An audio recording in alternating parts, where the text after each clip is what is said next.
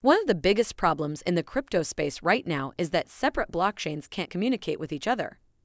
That makes transferring tokens and information between blockchains hard and expensive. This problem is known as the interoperability problem, and Cosmos is one of the most important projects that are trying to solve this problem. Welcome to Cryptobie, where we explain cryptocurrencies and DeFi topics in the most simple and beginner-friendly way. In this video, you will know what is Cosmos and how it actually works. And at the end, we will talk about some tokenomics of the Atom token. So, let's get started.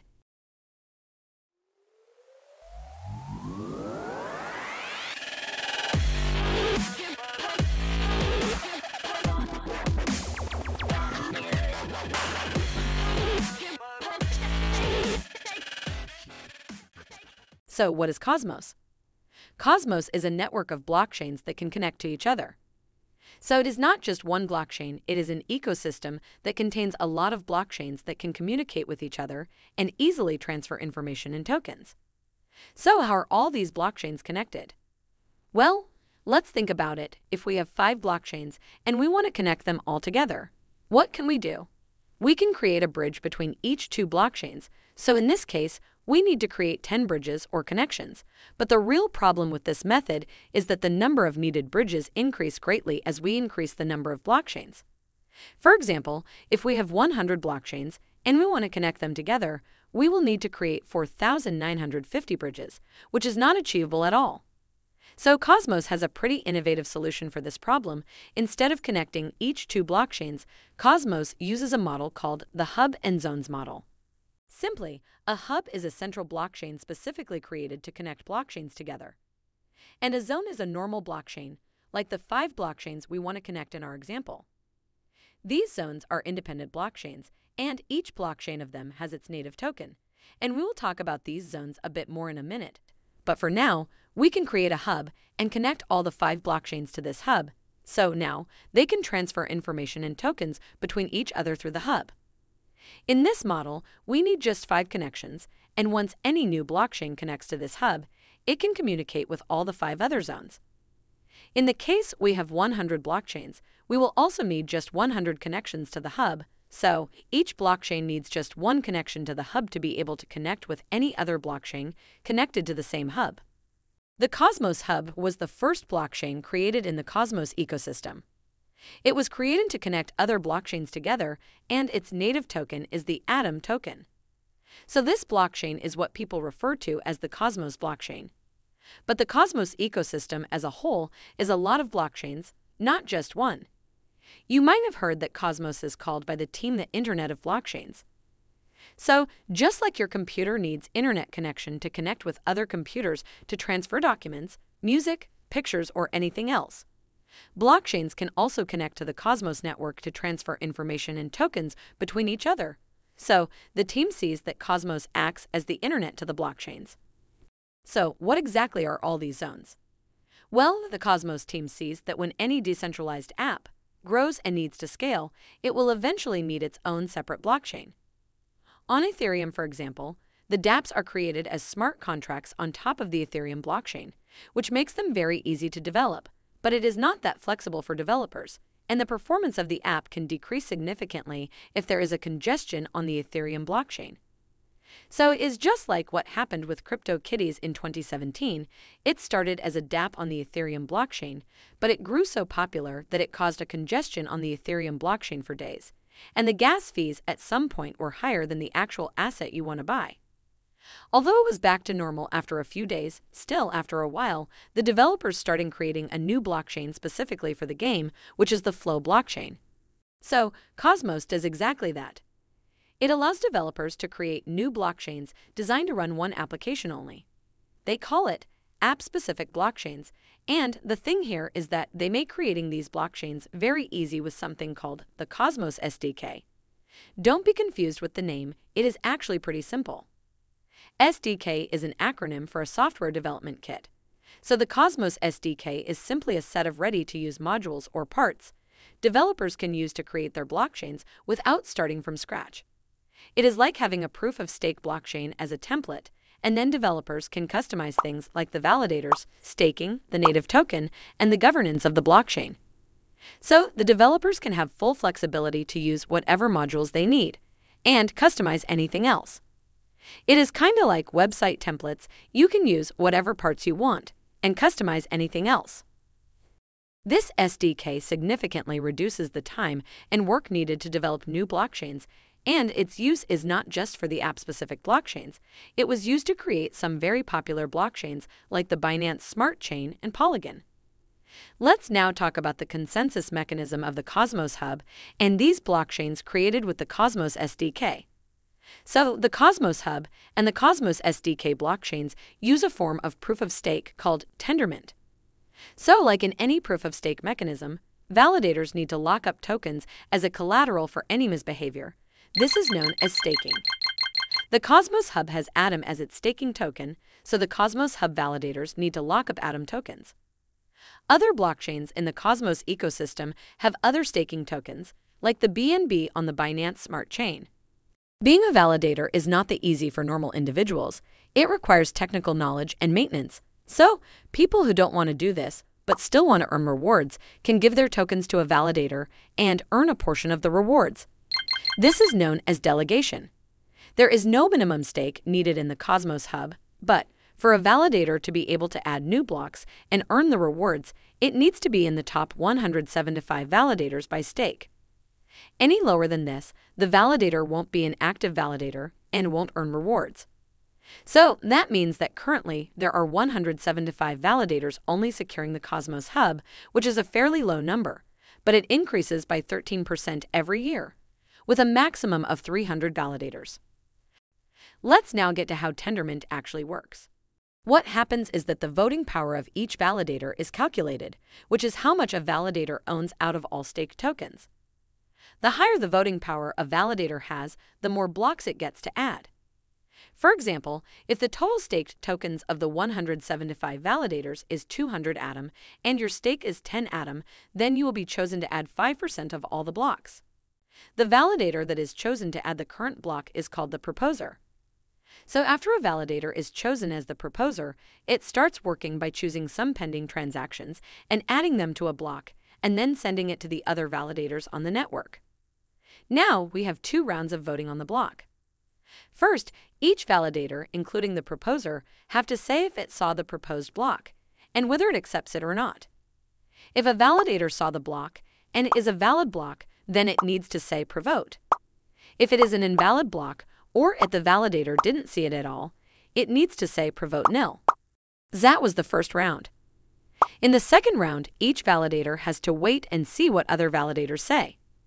If a validator receives provote messages from more than 2/3 of the other validators, it needs to send a pre-commit message. In our example here, we have 9 validators, so 2/3 of them equals 6. So when a validator receives a provote from 7 validators or more, it can send a pre-commit.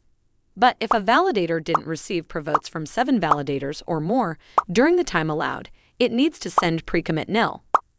Now, all the validators need to do the same. When this current block has pre-commit messages from 7 or more validators, it gets accepted and added to the blockchain. So, as you can see, Tendermint is still secure and working as long as the number of malicious validators is less than 1/3 of all the active validators. So, it is very fast and very secure. And according to the Cosmos team, it can theoretically process up to 10,000 transactions per second.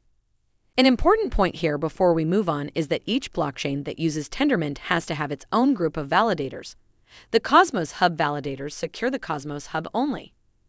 Although Tendermint was created by the Cosmos team, it is open source and comes with the Cosmos SDK.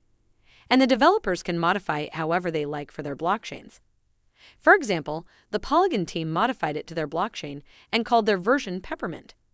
So the Cosmos ecosystem gives great flexibility to developers.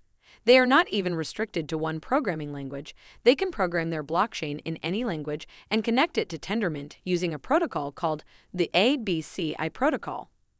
Let's now get to how the blockchains are connected in the Cosmos ecosystem. So, in Cosmos, the blockchains connect together with the IBC protocol. IBC is an acronym for Inter-Blockchain Communication Protocol. This protocol is a module in the Cosmos SDK. So, All Cosmos SDK blockchains can connect to each other, but that doesn't mean they have to. Developers can choose whether to enable the IBC protocol or not. This IBC protocol can connect between any two proof-of-stake blockchains, and it works similar to how wrapped tokens work, and we actually have a video about them. But let's go over a quick overview. Let's say that you want to transfer 10 Atom tokens from Zone X to Zone Y, and the two zones are connected to the Cosmos Hub. First, your 10 Atom tokens will be locked up on Zone X. Now, we need a way to send a message to Zone Y, to let it know that your 10 Atom tokens were locked on Zone X. That is where the Cosmos Hub comes into play. The message is transferred from Zone X to Zone Y through the Cosmos Hub, and when it reaches Zone Y, new 10 wrapped Atom tokens are created. These wrapped Atom tokens are not the real tokens you had on Zone X. They are a representation of them, and they have the same value as the original tokens. So, what about proof-of-work blockchains that are not compatible with the Cosmos Hub like Bitcoin and Ethereum? For Cosmos to be really interoperable, it has to be able to connect with all types of blockchains, not just proof-of-stake. Well, Cosmos actually solves this problem using something called a peg zone. A peg zone is a blockchain that tracks or monitors another blockchain. For example, if you want to send some tokens from the Ethereum blockchain to the Cosmos Hub, you will first need to send these tokens to be locked in a smart contract on the Ethereum blockchain. The peg zone is tracking the Ethereum blockchain, so it will know when the tokens are locked, but as you may know, the latest blocks in proof-of-work blockchains can be reversed. So the peg zone waits for some blocks to be added after this block, before it can consider the lockup of your token's transaction final or confirmed. Let's say that it waits for 10 blocks, so after these 10 new blocks, the peg zone will create new wrapped tokens on the Cosmos network. These tokens are also a representation of the real tokens, like we said earlier. Let's now talk about the tokenomics of the Atom token, which is the native token of the Cosmos Hub. So, Atom has three uses. First, it is staked by validators to secure the Cosmos Hub and earn rewards, which are also paid in Atom. But that's for the Cosmos Hub only. Other zones have other staking tokens to reward the validators, like what we said earlier. Secondly, it can be used to pay the transaction fees on the Cosmos Hub, but also the point here is that you can pay the fees with also other coins like Bitcoin, Ethereum, and Dogecoin. Finally, it is a governance token, so if you are staking Atom, you have the right to propose or vote on any changes that may happen to the Cosmos Hub and how it operates. So, as you can see, Atom doesn't have much utility as of right now aside from staking and governance. Atom has no maximum supply, so it is an inflationary token, which means that its supply increases each year as new tokens are minted to reward the validators. The inflation rate of Atom has a range between 7% and 20%. It depends on how much of the total supply is staked. When the staked tokens represent more than 66% of the total supply, the inflation rate is close to that 7%. But when the staked tokens are less than 66% of the total supply, the inflation rate starts getting close to 20%. This basically means that the network gives more rewards when the staked Atom is less than 66% of all the supply, and this is done to encourage more people to stake their tokens to secure the network. So, looking at these tokenomics, it can be obvious that it is not a good idea to just hold Atom and not stake it. So, currently Atom doesn't capture much value of the ecosystem and the large number of projects in it. But in the near future, there are two changes that may increase the demand for the Atom token. First, the Cosmos Hub may start charging fees on any IBC routing activities. Remember when we said that the Cosmos Hub allows any two blockchains to connect using the IBC protocol? In the future, the Cosmos Hub will charge fees, and these fees will go to Atom validators and stakers. The second change is the shared security, which means that new small blockchains in the Cosmos ecosystem can rent security from the Cosmos Hub. For example, Zone X that has currently no validators can pay the Cosmos Hub to get security from its validators, which means that the Cosmos Hub validators will verify the transactions of Zone X.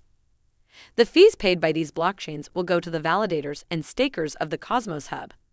These two features are still not implemented as of the time of this video, but when they get implemented, they will increase the staking rewards of Atom, which theoretically should increase the demand for it. At the end of this video, we hope you learned what you need to know about Cosmos and how it works. And if you liked our video and want to reward our hard work, hit the like button, let us know in the comments if you have any questions, and subscribe to our channel and turn on the notifications so you don't miss our new videos. Thanks for watching.